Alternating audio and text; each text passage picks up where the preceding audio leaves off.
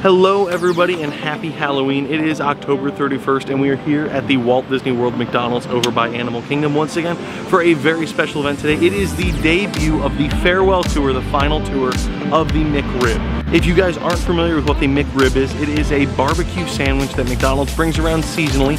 It started back in 1981 and they've been doing it periodically ever since, but they have finally decided to discontinue the menu item for good, and today is the day of its last run. I don't know when it's going to be wrapping up, but today is when it's beginning. So we're gonna head inside and get one and try it out.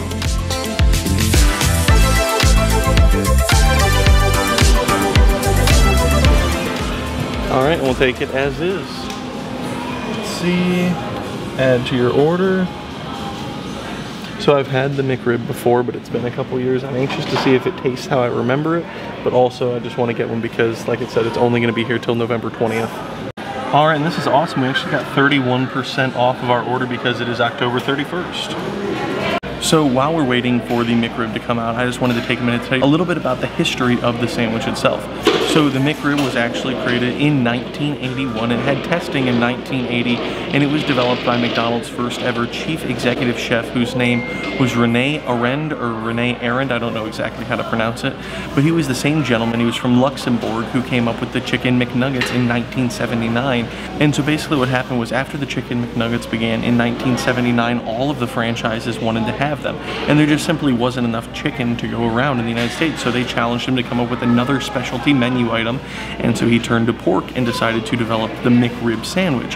Now, it would have been cheaper to put it on a regular sized hamburger bun, but he wanted to stretch it out because of the fact that he really wanted it to look like a rack of ribs, which it is known for today. It's shaped like a rack of ribs, just with the bones taken out. They used a meat restructuring concept that had actually been created by the US military for packaging meat that was sent to soldiers to eat in times of war in World War II and stuff like that. And so they're actually able to restructure the meat to form a rib-shaped piece of pork on the sandwich, topped it off with barbecue sauce, onions, pickles, and it was a huge success at first. By 1985, the sales started to dip a little bit, so they did decide to discontinue it and have a farewell tour then. There was also another farewell tour in the early 2000s, 2006, and now, of course, we have this farewell tour now. So we don't know if this is actually the last time we'll see the McRib or if it's going to come back again. I guess we'll just have to wait and see. But periodically in between, then they have brought it back seasonally, like I mentioned. Most of the time, it's always in the fall. And just another important note about the sandwich is that in Rene Arend's home country, the man who invented it, Luxembourg, and neighboring country Germany, the sandwich is actually available all the time. It is a permanent menu item over there in Central Europe in some countries. Alright, so we just got the McRib, the fries, and my unsweet tea, of course. If you look in here, you can see what I was talking about, how it's shaped like a slab of ribs, kind of going that way. Fresh pickles, a McDonald's classic, as well as some onions on there. It smells delicious. It looks exactly the same as it did in previous tours. So now I guess we're just gonna see if we can taste it. I gotta get the napkins out of the bag though. It's a little bit messier than your typical cheeseburger. All right. I love how it's on like a hoagie bun.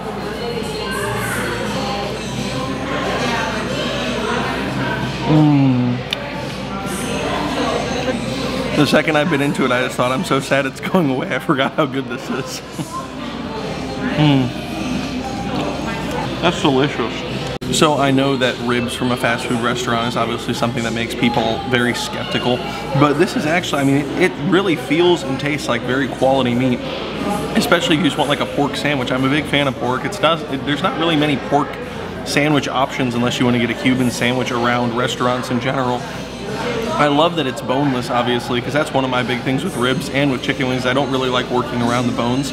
So the fact that it is that restructured meat that they came up with it's just great. And I love the pickles, I love the onions, I love that it's the whole onions instead of the diced onions. Here, I mean, you can just look at the amount of barbecue sauce on this. It's delicious. All right, so we just wrapped up the meal and now we're over here. Summer is going to show you. I just discovered this is a touch screen.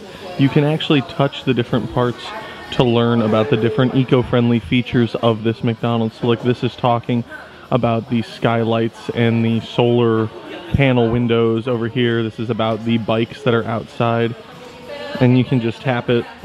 There, you can just tap it and learn all about the store and how it saves on energy. That's kind of why I like coming to this one, because it's a whole different experience.